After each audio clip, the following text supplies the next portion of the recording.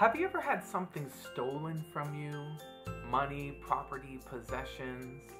I've actually had many things stolen from me. When I was about 10 years old, I rode my bike to T-ball, and when the game was over, my bike was gone. When I was in high school, someone stole my hat, and I knew who stole my hat because they wore it to school the next day. When I was an adult, my car stereo was stolen from me twice. One time, they only took the faceplate, and the other time they took the whole stereo. Now let me ask you a question. Does a thief let you know the time of his coming?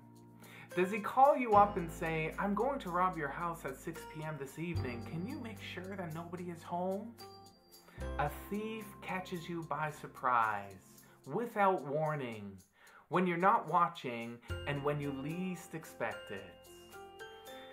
That's why the Bible says in 2 Peter 3 and verse 10 that the day of the Lord will come as a thief in the night, in which the heavens will pass away with a great noise, and the elements will melt with fervent heat. In Revelation chapter 3 and verse 3, Jesus says to Sardis, therefore, if you will not watch, I will come upon you as a thief, and you will not know what hour I will come upon you. Jesus' return will be a surprise, but it won't be a secret, and it won't be silent, for he's coming with a great noise. You see, when the Bible speaks about Jesus coming as a thief, it is referring not to how he comes, but to when he comes. Jesus is saying, get ready, get prepared, be on guard, because I'm coming unexpectedly.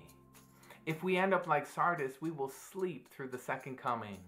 But if we get ready and stay ready, we won't miss a thing. The thief will come, and he won't catch us by surprise. We will be ready for our Lord.